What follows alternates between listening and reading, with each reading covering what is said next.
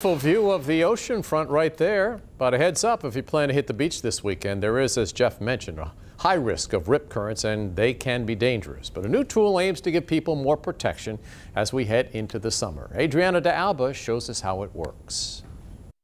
All along the ocean front, the red flags are up. They are warning people of the high risk for rip currents, and the threat is sticking with us through the weekend. So if you come out here, you're going to keep seeing the flags fly. But the good news this year, lifeguards here are using a new tool to keep you safe. Walk along the Virginia Beach oceanfront and you'll hear the loud waves crashing. It's pretty rough today, a lot of waves. Red flags are whipping back and forth on this Friday, signaling dangerous conditions and a high risk of rip currents.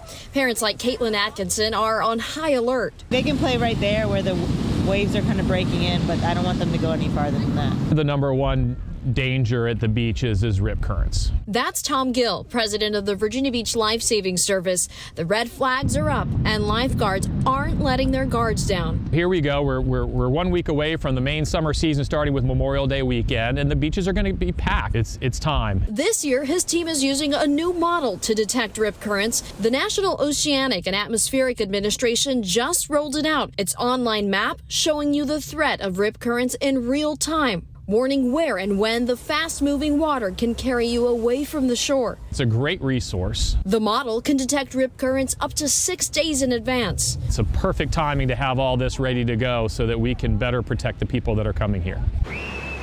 After the long pandemic, Gill says they're anticipating one of the busiest summers at the beach, with people eager to get out and enjoy a trip to the beach once again. In Virginia Beach, Adriana de Alba, 13 News Now.